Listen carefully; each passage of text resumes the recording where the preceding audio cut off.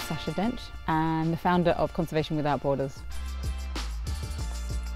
We are on the shores of Loch Lomond about to attempt the first ever complete circumnavigation of the whole of mainland Britain. That's a 3,000-mile journey and we're doing it in an electric powered paramotor.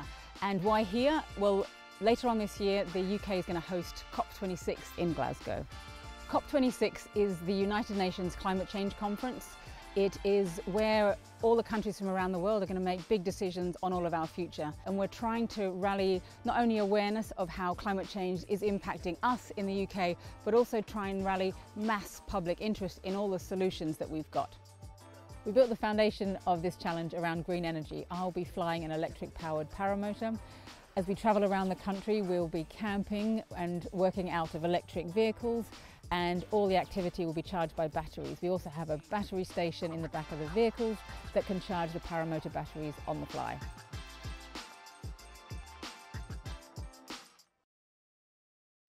The climate crisis is a really serious issue to me. It's something I have decided to dedicate my whole life to. I grew up in Australia, and particularly in the southeast of Australia, where we have been hit regularly by bushfires, extreme bushfires, storms, and you cannot help but notice that that's getting worse and worse with time. And in particular last year, despite the fact that we dealt with bushfires in the past, we had to face a fire that was on a scale that none of us had seen before and nobody had expected, and lost our home in it. But that was to a bushfire that was about 20-something kilometres long and 11 kilometres high, because the bushfire had joined with the storms above.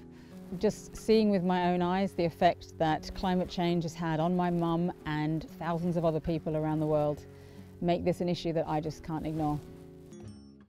We are a couple of days out from the start of the expedition. In fact, we were supposed to be leaving first thing tomorrow morning, but a problem has developed with the motor. So 15 seconds into takeoff, still at full power, the motor just cut, lost all power. My only option was to take a rapid 180 turn back into the field, which was then downwind, so a fast landing. And because there's only one electric paramotor in the country, I decided to take the weight of that fall on me, so landed on my front, but I did crack a propeller in doing so.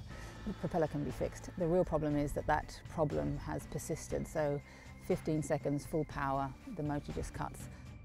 This is not ideal for me, for the whole team. A lot of people have put a lot of time and energy into getting us to this point, and there's a big audience of people waiting, but we've got a really good team behind it. We will find a solution, and yeah, we'll just have to keep soldiering through until we find the answer.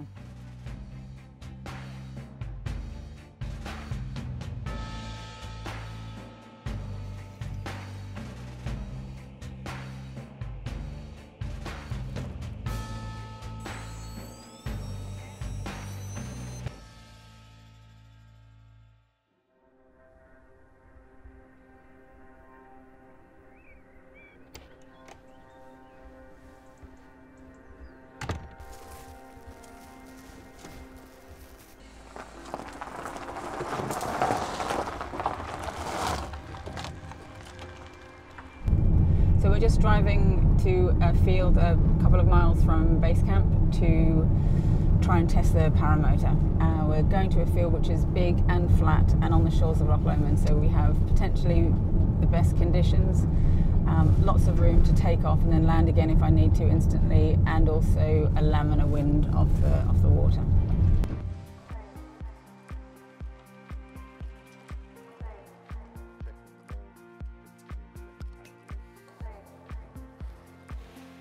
We're preparing our kit now. We've done all the ground tests. This is the first flight we're doing now, so anything can go wrong. You know, the engine could stop in mid-flight.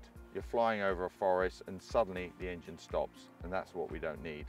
It's got to go right, you know. We're taking off in the next day or so. It's got to work, this flight.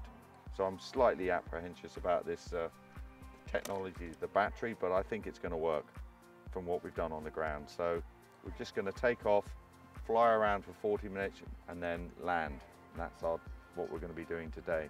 The problem with this is that I'm so scared of breaking this motor because there is no spare, that it makes it a bit the stakes are a bit higher if I do a bad landing, because bad takeoff. You know,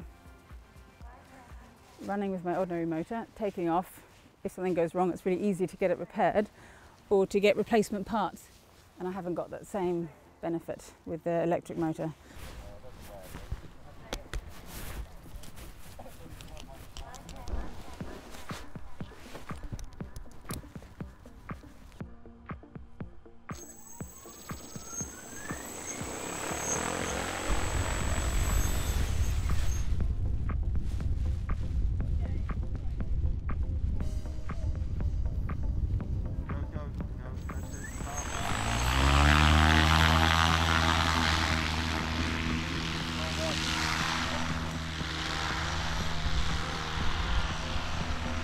Right.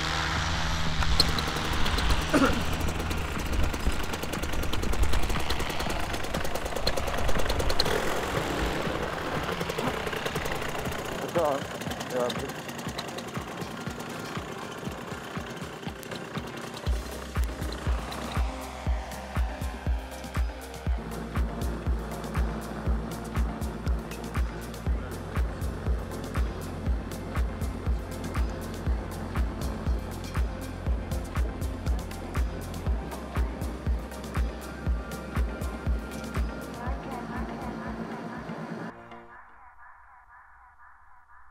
So after all the tweaks to the engine, as I was running along thinking, oh, please, please, please work, I managed to get a whole minute of full power. So I got to about 100 meters above the ground before the engine did cut again, but now I know that the engine will cut and I have 10 seconds then of no power. But after that, I can go back onto power, not full, but pretty high, enough to maintain altitude and then climb out. So basically, I can fly. The motor works, it can do the expedition, I can take off pretty much anywhere, and we can set off tomorrow.